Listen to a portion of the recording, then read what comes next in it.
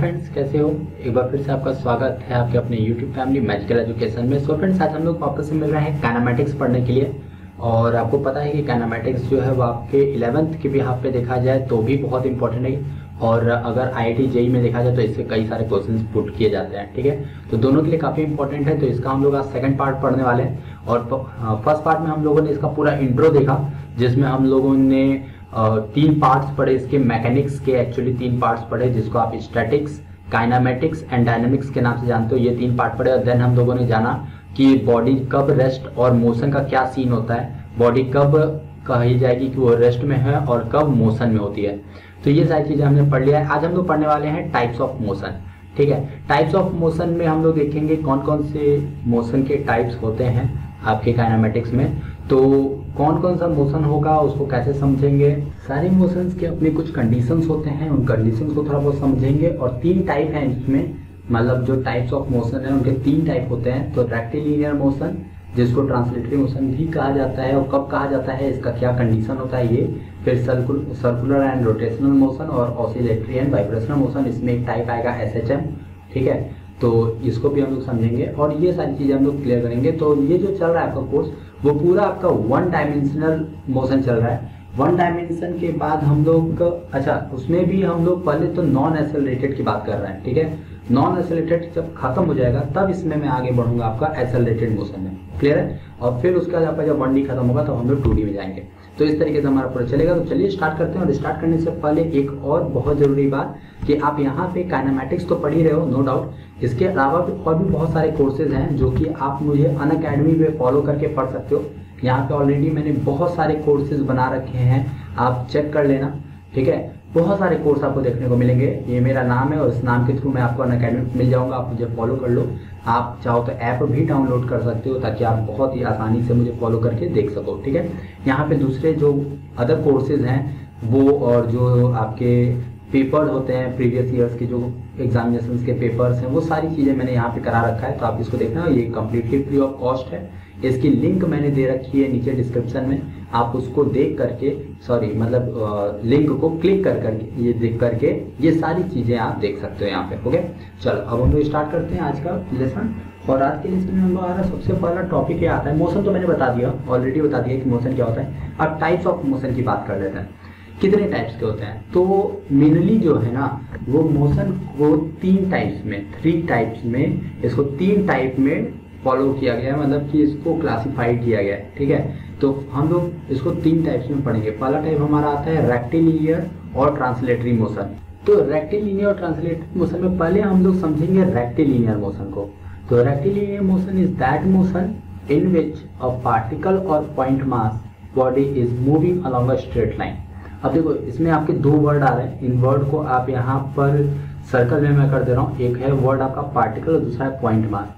Actually इसको circle में मैं कर रहा हूँ इसलिए क्योंकि अभी मैं इस पर डिस्कस नहीं करने वाला कि पॉइंट मास क्या होता है या पार्टिकल क्या होगा।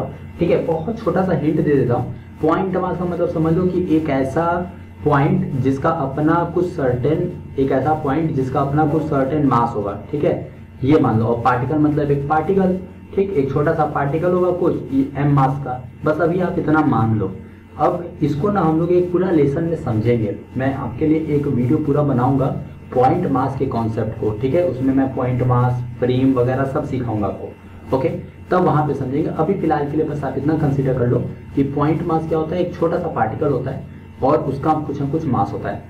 तो रेक्टिलिनियर मोशन वो मोशन होता है जिसमें कोई भी पार्टिकल या कोई भी पॉइंट मास बॉडी एक स्ट्रेट लाइन में मूव करती है। स्ट्रेट लाइन में अगर कोई बॉडी मूव कर रही है तो इस टाइप के मोशन को हम क्या कहेंगे, रेक्टिलिनियर मोशन। लेकिन इसकी कंडीशन क्या लगाई हुई है, कंडीशन यहाँ पे ये दे रखा है कि ये जो आपका बॉडी है, जो भी आप ऑब्जेक्ट मूव करा रहे हो, ये बॉडी आपकी क्या होनी चाहिए, ये बॉडी आपकी पॉइंट मास होनी चाहिए या फिर पार्टिकल के फॉर्म में होनी चाहिए। मतलब पार्टिकल मतलब बहुत छोटा होना चाहिए। पार्टिकल का सेंस होता है बहुत छोटा होना। ठीक है, तो अगर ऐसा कुछ है और स्ट्रेट लाइन मोशन हो रहा है, स्ट्रेट पाथ पे मोशन हो रहा है, तो हम कहेंगे कि ये कैसा मोशन है, रेक्टिलिनियर मोशन है। क्लियर है। अब स्ट्रेट पाथ में आपका 1D ले सकते हो, सबसे अच्छा एग्जांपल है। ओके, 1D ले लो। जैसे ट्रेन है, ट्रेन अगर चलती है तो कैसे चलती है, 2 उसके पटरी होती है ना, 2 लाइंस होती हैं, इसी पर ट्रेन ट्रेवल करती है, इसी पर ट्रेन चल रही होती है। तो ये पटरी अगर एकदम स्ट्रेट लाइन पे है तो स्ट्रेट लाइन चलेगी, अगर कहीं पे पटरी ऐसे घूम के ऐसे चली गई तो ये पूरा ऐसे घूम के ऐसे चली गई तो ट्रेन भी ऐसे चलेगी। तो इतने छोटे पार्ट में ये अगर देखा जाए यहाँ से लेकर यहाँ तक इसने कर्वी मोशन लिया, लेकिन होल जो अगर पूरा बात करें तो हम इसको नॉर्मली रेक्टिलिनियर मोशन कर देते हैं। ओके हाँ, इतने पार्ट अगर यहाँ से यहाँ तक की बात कर रहे हैं तब तो ये स्ट्रेट लाइन का मोशन है, और ये यहाँ पे आपका सारा जो भी फंडा लगेगा, जो भी हम लोग कैलकुलेशन करेंगे वो स्ट्रेट लाइन के हिसाब से, रेक्टिलिनियर के हिसाब से करेंगे। लेकिन इतने डिस्टेंस पर यहाँ पे रेक्टिलिनियर मोशन होने के साथ साथ कुछ देर के लिए एक तरीके से कर्वी मोशन हो रहा है, जिसमें आपका सर्कुलर का केस भी लग सकता है। ठीक है, सर्कुलर केस मतलब कि अंदर की तरफ एक फोर्स लगने लगेगा, सेंट्रीपिटल फोर्स, और उसके बाद कुछ चीज़ें यहाँ पे मिलेंगी, tan θ = v² का कॉन्सेप्ट लग जाता है, बहुत सारी चीज़ें होती हैं। वो सब चीज़ें मैं जब 2D पढ़ाऊंगा ना, अभी तो 1D चल रहा है हमारा, जब 2D मोशन होगा, 2 डायमेंशन सर्कुलर मोशन जब उसमें पढ़ाऊंगा तो मैं आपको डिफाइन करूंगा। ओके, तो यहाँ पे समझ में आया ना कि अगर बॉडी आपकी पार्टिकल के फॉर्म में या पॉइंट मास के फॉर्म में है और वो स्ट्रेट पाथ पे चल रही है तो आपको मोशन कहलाएगा रेक्टिलिनियर मोशन। लेकिन वही ट्रांसलेटरी मोशन कब होगा? Translatory motion is that motion in which a body, translatory motion वो मोशन होता है जिसमें कोई एक body which is not a point mass body. अब इस बात को समझो आप, एक्चुअली देखो अगर पॉइंट मास या पार्टिकल की बात करेंगे तब तो हम उसको कहते हैं रेक्टिलिनियर मोशन। लेकिन अगर हमें उस कई सारे पार्टिकल से बना हुआ एक रिजिड बॉडी ले लेते हैं, अगर एक कोई बॉडी ले लें और ये बॉडी अगर रेक्टिलिनियर मोशन कर रहा है, ठीक है, मतलब ये बॉडी अगर एक स्ट्रेट पाथ पे चल रहा है, तब हम इस मोशन को रेक्टिलिनियर ना कह के हम लोग क्या कहते हैं, ट्रांसलेटरी मोशन। क्लियर हुआ कि दोनों में फर्क क्या है? तो ट्रांसलेटरी मोशन वो मोशन है जिसमें कोई एक बॉडी, अच्छा ये बॉडी के बारे में क्या बोल रहा है, which is not a point mass, ये पॉइंट मास नहीं होना चाहिए, ठीक, this is not a point mass body is moving such that all it's constituent particles move simultaneously along a long parallel straight line and shift through equal distance in a given interval of time। कहने का ये मतलब है कि point mass अगर आपके पास है और ये मूव करेगा अगर, तब तो सीधा सीधा यही मूव कर रहा है। लेकिन अगर आपके पास कोई बॉडी है और ये कई सारे पार्टिकल से मिल के बनी है और ये अगर किसी स्ट्रेट पाथ पे चलती है, तब होता क्या है, तब होता ये है कि इसके सारे पार्टिकल उसी स्ट्रेट पाथ को फॉलो करते हुए आगे बढ़ रहे होते हैं। मतलब कि हर एक पार्टिकल अपने आप में स्ट्रेट पाथ लेता है और सारे जो इतने भी पाथ होते हैं ना, सब एक दूसरे के पैरेलल आएंगे, जो लाइन आएगी वो पैरेलल आएगी। ठीक, तो आपका ये पूरी बॉडी जो चली रही है, साथ ही साथ इसके सारे पार्टिकल, देखो ये लिखा है ऑल इट्स कॉन्स्टिट्यूएंट पार्टिकल, इसके जितने भी पार्टिकल्स हैं सब साइमल्टेनियसली एक पैरेलल स्ट्रेट लाइन में चलते हैं। जितने मान लो एक ये पार्टिकल है, एक ये पार्टिकल है, एक ये पार्टिकल है, और एक कहीं भी रैंडम ले लो, एक ये पार्टिकल है, एक ये पार्टिकल है। तो अगर इस पार्टिकल से बना हुआ कोई बॉडी है और बॉडी अगर इधर मूव कर रहा है तो ये पार्टिकल इधर मूव करेगा, ये भी इधर ही मूव करेगा, ये भी इधर, ये भी इधर, ये भी इधर, सारे एक दूसरे के पैरेलल स्ट्रेट लाइन में मूव कर रहे होंगे। और दूसरी बात, सपोज करो कि ये आपकी बॉडी है और ये यहाँ से मूव करके सपोज कर लेते हैं यहाँ पे पहुँच गई, ठीक है, तो इसका ये वाला पार्टिकल जो है उसने कितना डिस्टेंस कवर किया होगा, उसने इतना डिस्टेंस कवर किया होगा, क्योंकि ये जो यहाँ पे पार्टिकल है वो पार्टिकल यहीं रहेगा। ठीक है, ऐसा तो है नहीं कि ये पार्टिकल यहाँ से उठ के यहाँ चलाएगा। अच्छा, यहाँ पे अगर कोई पार्टिकल है तो इसने यहाँ से लेकर यहाँ तक का डिस्टेंस कवर किया होगा, यहाँ कोई पार्टिकल है तो इसने यहाँ से यहाँ तक का डिस्टेंस कवर किया होगा। और अगर ध्यान दो तो हर एक डिस्टेंस जो है वो इक्वल है, यहाँ वाला पार्टिकल यहाँ तक का डिस्टेंस कवर किया होगा, तो हर एक डिस्टेंस अपने आप में इक्वल डिस्टेंस होगा। तो जितने पार्टिकल हैं वो इक्वली शिफ्ट होते हैं, तो shift through equal distance in a given time of interval, जो भी टाइम ऑफ इंटरवल के लिए ये बॉडी मूव कर रही है उसमें सारे पार्टिकल इक्वली डिस्टेंस ये शिफ्ट होते हैं। ठीक है, जैसे एग्जांपल में, a body sleeping along a inclined plane, अगर कोई बॉडी है, जैसे कि मान लेते ये जब हम लोग वो पढ़ेंगे फ्रिक्शनल फोर्स, तो इसका बहुत ज़्यादा यूज आएगा। ठीक है, कोई इंक्लाइंड प्लेन है और इस पर एक बॉडी है, तो ये बॉडी जब यहाँ शिफ्ट होती है तो ये पूरी बॉडी आ रही होती है, पूरी बॉडी मूव कर रही होती है इधर, और इसके जितने पार्टिकल्स हैं सब एक स्ट्रेट पाथ पे मूव कर रहे होते हैं। तो ये आपका एक जो मोशन बना, ये बना ट्रांसलेटरी मोशन। तो रेक्टिलिनियर और ट्रांसलेटरी मोशन दोनों यूनिफॉर्म और नॉन यूनिफॉर्म दोनों हो सकते हैं, ये डिपेंड करता है कि कितना डिस्टेंस ट्रेवल हो रहा है और टाइम में क्या वेरिएशन आ रही है। ठीक है, उसके हिसाब से। तो ये आपका हुआ पहला टाइप। सेकंड टाइप आता है आपका सर्कुलर और रोटेशनल मोशन। सर्कुलर और रोटेटरी मोशन में क्या फर्क है? A circular motion is that motion in which a particle or a point mass is moving on a circle। बहुत सिंपल सा डेफिनेशन है। देखो, इसमें कोई क्या करते हैं, एक रेफरेंस पॉइंट ले लो, एक ओरिजिन ले लो, हाँ एक ओरिजिन ले लो। इस ओरिजिन पर आपके रेस्पेक्ट में, इस ओरिजिन के रेस्पेक्ट में अगर कोई भी ऑब्जेक्ट या कोई भी पॉइंट मास, फिर से वही बात, यहाँ जब सर्कुलर मोशन की बात कर रहे हैं तब हम लोग पॉइंट मास लेके चलेंगे, ठीक है। तो कोई एक पॉइंट मास है, वो अगर सर्कुलर पाथ पर किसी एक पॉइंट के रेस्पेक्ट में वो एक सर्कुलर पाथ पे मूव कर रहा है, मतलब इसका मतलब कि इस पॉइंट से इसका जो डिस्टेंस है वो हर एक सिचुएशन में अगर सेम बना हुआ है, तब आपका ये मोशन क्या होगा, सर्कुलर मोशन, ठीक है। और इसमें कई सारे तरीके होते हैं समझाने के, आप बस इतना ही समझ लो बहुत अच्छा से। यही है कि अगर कोई सर्कल पे मूव करे, मतलब उसका ट्रैजेक्टरी जो है पाथ की वो सर्कुलर हो, ठीक है। और सर्कुलर मतलब क्या, किसी एक रेफरेंस पॉइंट की बात हो रही होगी, इस रेफरेंस पॉइंट से देखा जाए तो इसका डिस्टेंस हर बार जितना जिस भी पोजीशन पे है हर बार ये इक्वल बना रहे, तो ये आपका क्या कहलाता है, सर्कुलर मोशन। जैसे मान लो सन है, ठीक है, अब सन के चारों तरफ अर्थ रोटेट कर रही है, अगर सन से अर्थ का डिस्टेंस कंटिन्यू इक्वल बना हुआ है तो ये आपका सर्कुलर मोशन कहलाएगा। लेकिन ऐसा होता नहीं है एक्चुअली। जो सन होता है ना, तो सन जो होता है उससे अर्थ का जो डिस्टेंस होता है ना वो घटता बढ़ता रहता है, कुछ इस टाइप का है। तो ये एलिप्टिकल टाइप का मोशन हो जाता है। तो आपको बस यहाँ पे कॉन्सेप्ट समझना है। इसका सबसे अच्छा एग्जांपल आप ले सकते हो, जैसे कि एक थ्रेड ले लो, एक रस्सी ले लो, स्ट्रिंग ले लो, और उससे किसी बॉडी को बांध के, ठीक है, और घुमाओ, ये तब ये जो जिस पाथ पे जाएगा ये सर्कुलर पाथ आएगा, क्योंकि स्ट्रिंग जितना लंबा है वो हर बार उतना ही रहेगा, और जब बॉडी घूम रहेगी तो स्ट्रिंग की लेंथ तो घटे बढ़ेगी नहीं, वो हमेशा इक्वल बनी रहेगी। तो ये पाथ आपका आता है सर्कुलर पाथ, ठीक है। अच्छा, उसी में अब रोटेटरी मोशन क्या होता है, तो जैसे हमने यहाँ पे पॉइंट मास ले रखा था, अगर हम बॉडी ले लें, जैसा कि अभी मैंने आपको रेक्टिलिनियर और ट्रांसलेटरी में समझाया, तो अ rotatory motion is that motion in which a body which is not a point mass, ये पॉइंट मास बॉडी नहीं होनी चाहिए, इज मूविंग सच दैट, अगर ये ऐसा घूमे कि इसके जितने भी पार्टिकल्स हैं वो क्या मूव करने चाहिए, कैसे साइमल्टेनियसली मूव करने चाहिए अलोंग अ कोसेंट्रिक सर्कल्स। समझ में समझा इसको आपने। जैसे अर्थ का लेते हैं हम एग्जांपल, अर्थ अपने एक्सिस पे रोटेट कर रही है ना, तो जब ये रोटेट कर रही है तो इसकी जो कोई भी पार्टिकल ले लो, ये पार्टिकल ऐसे सर्कुलर मोशन पे रोटेट करेगा, ये पार्टिकल भी ऐसे रोटेट करेगा, कोई यहाँ पार्टिकल है तो ये ऐसे रोटेट करेगा। तो जब कोई सर्कुलर मोशन होता है तब उसमें कोई एक पार्टिकल सर्कुलर पाथ पे मूव करता है, लेकिन अगर रोटेटरी मोशन है तो रोटेटरी मोशन में पूरी बॉडी अपने ही एक्सिस के अबाउट ये रोटेट कर रही होगी, उसके जितने भी पार्टिकल्स हैं, ये जितने भी पार्टिकल से बनी है वो सारे पार्टिकल सर्कुलर मोशन कर रहे होंगे, ठीक है।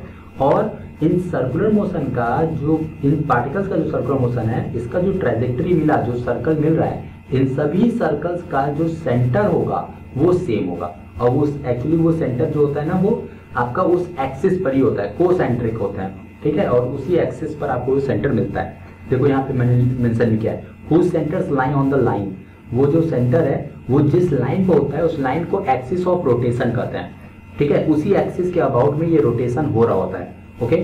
और हर एक पार्टिकल अगर एक इक्वल टाइम दे दिया जाए कि इतने टाइम तक मूव करना है, तो बॉडी तो पूरा रोटेट हो ही रही उतने टाइम तक, और हर एक पार्टिकल जितना भी रोटेट होगा, मान लेते हैं कि एक पार्टिकल ऐसे सर्कुलर मोशन करना स्टार्ट किया, करते करते करते करते करते करते कहीं पर रुक गया, तो टोटल उसने जितना एंगल ट्रेवल किया, हर एक पार्टिकल उतना ही एंगल ट्रेवल करेगा, ठीक है।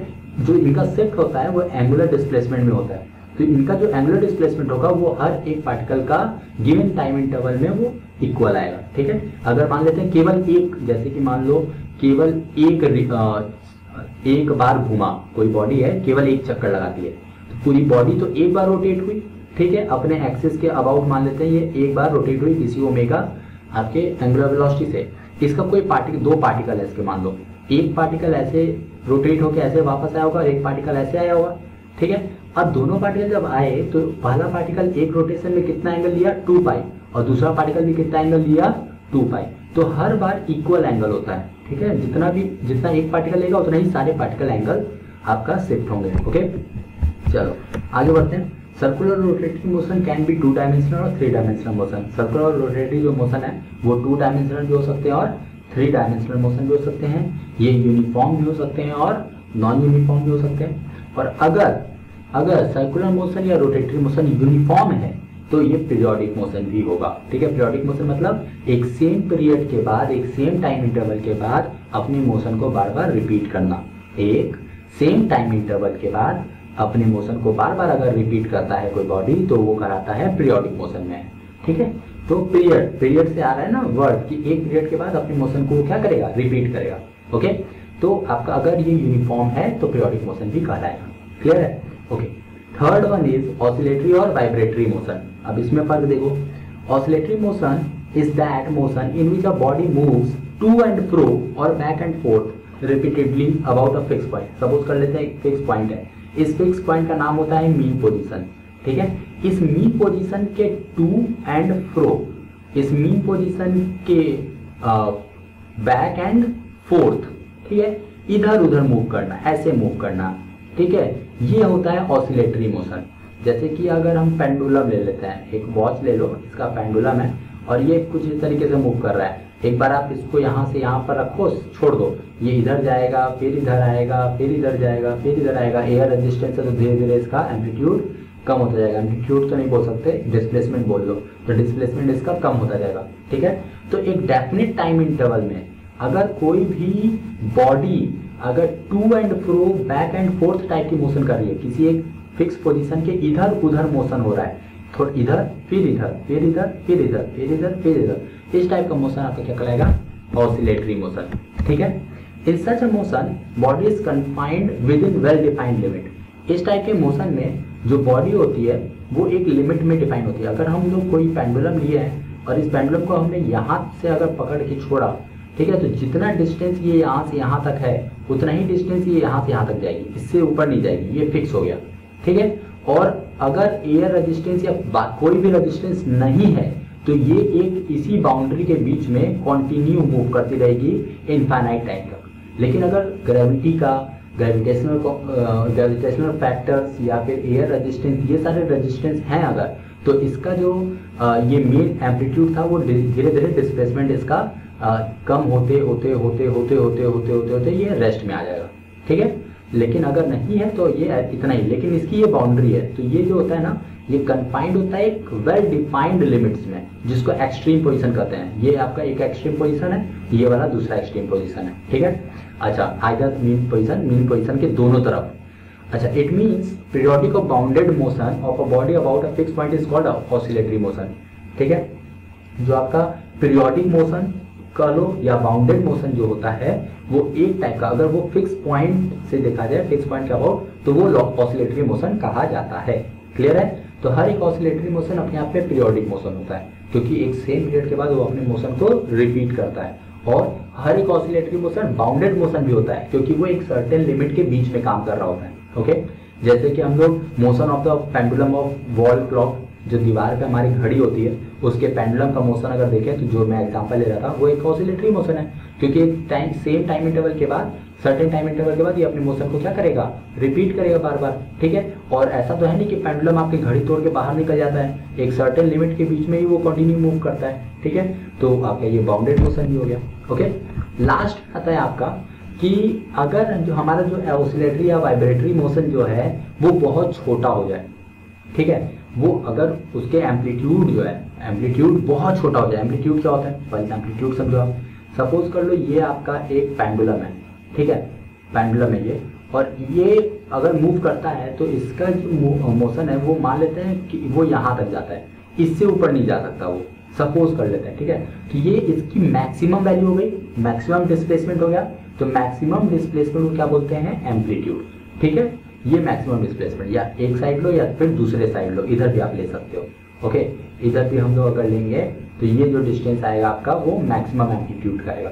तो मैक्सिमम जो डिस्प्लेसमेंट होता है, मैक्सिमम डिस्प्लेसमेंट को कहते हैं एम्पलीट्यूड। इससे ज्यादा डिस्प्लेस नहीं हो सकता, इससे कम है तब आप उसको सीधे वाई से बताते हो डिस्प्लेसमेंट है, लेकिन इससे ज्यादा हो ही नहीं सकता। तो जो एक्सट्रीम पोजीशन की अगर बात करें तो इससे एम्पलीट्यूड जो आपको मिलता है वो मैक्सिमम डिस्प्लेसमेंट मिलता है। ठीक है, अच्छा, अब कह रहे हैं कि अगर ये जो एम्पलीट्यूड है ये वैल्यू बहुत छोटी हो जाए तो पहले देखो होता क्या है। जैसे अगर आपका पेंडुलम ऐसा कुछ है, मान लेते थोड़ा लंबा बना लेते हैं, ये पेंडुलम अगर है और ये मोशन अगर ऐसे कर रहा है तो ये कुछ इस पाथ पे ऐसा कर्व भी पाथ लेगा ना, ये कुछ ऐसे कर्व के फॉर्म में जाएगा। ओके, कर्व के फॉर्म में जाने की वजह से ये जो है स्ट्रेट लाइन पाथ नहीं हो पाता। लेकिन अगर एम्पलीट्यूड बहुत कम हो जाए, एम्पलीट्यूड इतना छोटा हो जाए सपोज कर लेते हैं कि एम्पलीट्यूड केवल इतना है, ये इतना ही जा रहा है, और इतने को हम लोग क्या कर सकते हैं, एक स्ट्रेट लाइन के फॉर्म में इसको हम लोग डिफाइन कर सकते हैं। ठीक है, मतलब किसी भी कर्व का एक छोटा सा पार्ट अगर ले लिया जाए तो इतना छोटा कि उसको स्ट्रेट लाइन में हम लोग डिफाइन कर सकें, इतना छोटा लेना है। ठीक है, तब वो मोशन आपका जो ऑसिलेटरी मोशन है वो आपका कहला जाएगा सिंपल हार्मोनिक मोशन। शायद मेरे इस बात से आपके पेट में दर्द होने लगा होगा, आपको ये बात पच नहीं रही होगी कि किसी भी कर्व पे अगर हम छोटा सा पोर्शन लेंगे, कर्व का सीन ही यही होता है कि आप कोई भी पॉइंट ले लो, कितना भी पास में पॉइंट ले लो, उसका जो टेंजेंट होता है वो चेंज हो जाता है। तो टेंजेंट चेंज होने की वजह से आप कह सकते हो कि उसको स्ट्रेट लाइन में नहीं ले सकते। ठीक है, लेकिन मैं आप कह रहा हूँ कि अगर बहुत बड़ा कर्व हो, सपोज करो मैं अपनी बात पचाता हूँ आपको। देखो सपोज करते हैं हम अर्थ ले लो, अर्थ क्या है, बहुत बड़ी होती है ना। देखो मान लेते हैं अर्थ इतनी बड़ी है, ठीक है, ये बहुत बड़ी अर्थ होती है। ठीक, एक कंप्लीट सर्कल मानना। अब इस पूरे अर्थ में आप एक काम करो, आप ना कोई पेंसिल पेन कुछ लो, ठीक है, और जहाँ पे भी अपने रूम में हो या कहीं पे भी अगर आपको, तो जमीन पे अपने जो आपका फर्श है उस फ्लोर पे एक लाइन खींचो, 2-4 सेंटीमीटर की एक लाइन खींचो, पेन से, पेंसिल से या चौक से, जो भी है, एक लाइन खींचो और एकदम स्केल से खींचना, एकदम स्ट्रेट लाइन खींचा आपने। अच्छा एक बात बताओ, आपकी अर्थ कैसी है, क्या वो स्क्वायर है या मतलब क्यूबिकल फॉर्म की है, ऐसी है? नहीं ना, नो डाउट आपको एकदम अच्छे से पता है ये स्फेरिकल है, आपकी अर्थ जो है वो स्फेरिकल है। स्फेरिकल है तो इसका हर एक पॉइंट अपने आप में क्या होगा, कर्व होगा, और इसके हर एक पॉइंट पे टेंजेंट खींचेंगे तो अलग अलग टेंजेंट आएगा ना। तो लेकिन आपने जब अपने फ्लोर पे लाइन खींचा तो लाइन एकदम स्ट्रेट आ रही है, आप अपने फ्लोर पर एक एकदम स्ट्रेट लाइन खींच पा रहे हो, ड्रॉ कर पा रहे हो। क्यों? क्योंकि अर्थ का जो सरकमफ्रेंस है ना वो इतना बड़ा है कि एक छोटा सा पार्ट अगर ले लिया जाए ना, वो पार्ट स्ट्रेट लाइन हो सकता है। ठीक है, आप उसको स्ट्रेट लाइन कंसीडर कर सकते हो, लेकिन अगर एक्चुअली देखा जाए, एकदम एक्चुअली देखा जाए, तो ये जो आपने लाइन ड्रॉ किया है अपने फ्लोर पे, वो भी आपका स्ट्रेट लाइन नहीं होगा, क्योंकि हमारी अर्थ खुद ही अपने आप में जो है कर्वी फॉर्म में है। ठीक है, तो इस बात को ध्यान रखिएगा कि हम यहाँ पे केवल एक एजम्पशन ले रहे हैं कि हम इतना छोटा ये लेंगे आपका जो एम्पलीट्यूड है कि हम उसको एक स्ट्रेट लाइन कंसीडर कर सके। तो अगर स्ट्रेट लाइन कंसीडर कर सकते हैं तब उस कंडीशन में आपका ये जो ऑसिलेटरी या वाइब्रेटरी मोशन है, इसी ऑसिलेटरी और वाइब्रेटरी मोशन को हम लोग क्या कहते हैं, एसएचएम सिंपल हार्मोनिक मोशन कहते हैं। ठीक है, और इस कंडीशन में हमारा जो रेस्टोरिंग फोर्स या फिर टॉर्क होता है वो लीनियर होता है। फोर्स का लीनियर होना अपने आप में बहुत बड़ी बात है। मैं सब कुछ पढ़ाऊंगा आपको, आप बस अब बने रहो, ये सारी चीजें आपको देखने को मिलेंगी, सब कुछ करिएगा। एक्चुअली जो फोर्स आता है, एक्सटर्नल फोर्स का जो सोर्स होता है वो होता है हमारा ग्रेविटी का पोटेंशियल। आई मीन या फिर आप इसको दूसरे तरीके से समझ लो, ग्रेविटी का पोटेंशियल आप नहीं समझ पाओगे, आप फील्ड समझ लो। ठीक है, ग्रेविटेशनल फील्ड मेन जो सोर्स होता है। ग्रेविटेशनल पोटेंशियल तो एक केस हो जाएगा, आप कोई भी पोटेंशियल ले लो तो वो पोटेंशियल से ही एक्चुअली ड्रॉ किया जाता है। तो जो फोर्स होता है ना वो पोटेंशियल से आता है। ओके, और पोटेंशियल से जब ये आएगा तो ये लीनियर होगा कि क्या होगा, ये सारी चीजें वहां पे डिपेंड करती है। ये सब मैं आपको पढ़ाऊंगा, लेकिन अभी फिलहाल के लिए हम लोग बात कर रहे हैं रेस्टोरिंग फोर्स। तो रेस्टोरिंग फोर्स क्या होता है? रेस्टोरिंग फोर्स वो फोर्स होता है जो किसी भी डिस्प्लेस्ड ऑब्जेक्ट को उसके मीन पोजीशन में लाने की कोशिश करता है। जैसे हमारे पास ये पेंडुलम है और ये डिस्प्लेस है। ठीक है, मान लेते हैं एक ऐसा पेंडुलम है ये, और इसको हमने यहाँ पर छोड़ दिया लाकर, मतलब यहाँ पे रखें, तो एक फोर्स होगा जो कि इसको इधर खींचेगा, और जब ये इधर चला जाएगा, ये पेंडुलम आपको यहाँ जाएगा, वो फोर्स उसको इधर खींचेगा। तो हर बार ये फोर्स जो है वो कर क्या रहा है, इसको इसके जो है इसको इसके मीन पोजीशन में लाने की कोशिश कर रहा है। हर बार वो फोर्स चाहता है कि उसको किसी तरीके से मीन पोजीशन में लाकर रख दे। तो ऐसे फोर्स को हम लोग क्या कहते हैं, रेस्टोरिंग फोर्स। ठीक है, तो इस कंडीशन में जो रेस्टोरिंग फोर्स होगा आपका वो कैसा होगा, लीनियर होगा। कब? सिंपल हार्मोनिक मोशन के फॉर्म। जब सिंपल हार्मोनिक मोशन है तब, मतलब F is proportional to -x। ठीक, क्या होता है, ये सारी चीजें कैसे आएंगी, क्या होंगी, सब मैं आपको सिंपल हार्मोनिक मोशन में पढ़ाऊंगा, तो आपको परेशानी जो होती है। फिलहाल हमारा काम था यहाँ पर टाइप्स ऑफ मोशन समझने का, तो मैंने पूरा डिफाइन कर दिया टाइप्स ऑफ मोशन क्या होते हैं, कैसे होते हैं, सारे कंडीशन, सारी चीजें। आई होप कि आपको सब कुछ क्लियर हो गया होगा। कोई भी डाउट हो तो एक बार मुझसे आप कमेंट कर देना और अपने क्वेश्चन को पुट कर देना, मैं उसको डिस्कस कर दूंगा आपके साथ। ठीक है, तो इस लेसन में इतना ही दोस्तों, आप हमारे साथ बन जाइए, सब्सक्राइब करके बेल ऑन कीजिए ताकि अगला लेसन जब भी मैं आपके लिए बनाऊँ तो आपको नोटिफिकेशन मिले उसकी। और साथ ही साथ लाइक बटन को तोड़े बिना मत जाइएगा, जल्दी से अपने मोबाइल का लाइक बटन तोड़ दीजिए और मुझे लाइक करके बताइए कि आपको लेसन पसंद आया। ठीक है, चलिए जल्दी मिलते हैं ऐसे ही कुछ और भी नॉलेजेबल लेसन के साथ। तब तक के लिए tata bye bye, take care.